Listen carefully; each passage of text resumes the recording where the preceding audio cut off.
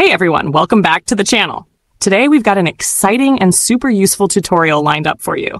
We're going to show you how to create an SSH SSL TLS server payload and set it up on the SSH Custom VPN app. This method will give you faster browsing speeds, more privacy, and a secure internet connection. Perfect for those who care about performance and online safety. If you're new here, make sure to like, subscribe, and share this video with your friends who might find this helpful. All right, let's dive in. First, let's create the SSH SSL server. Open your web browser and in the search bar, type UDP Custom and hit Enter. Now, look through the search results and click on the official UDP Custom website. Once you're on the home page, locate the menu button, usually at the top corner of the screen. Tap on it, and a list of options will appear. From the list, choose SSH to begin creating your server.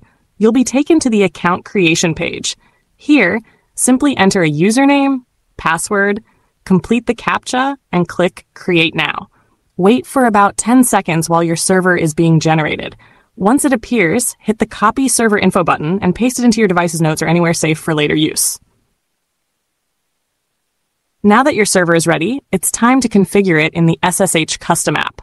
Open the Google Play Store, type SSH Custom, and install the app if you haven't already. Once installed, open the app to access the home screen. Now, click the menu icon, 3 horizontal lines at the top left corner. From the menu, select Profiles to create a new custom server profile. A new page will open. At the top, give your profile a name, for example, SSH SSL.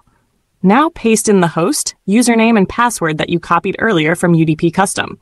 If you also want to include a slow DNS server, you can enable the checkbox labeled Use Slow DNS and enter the required information. But for this video, we're focusing only on SSH, so we'll leave it unchecked. Once all the server details are filled in, tap the Save button to store the settings. Go back to the home screen and tap the radio button to connect. In just a few seconds, you'll be connected to a fast and unlimited internet connection using your new SSH server. And that's it.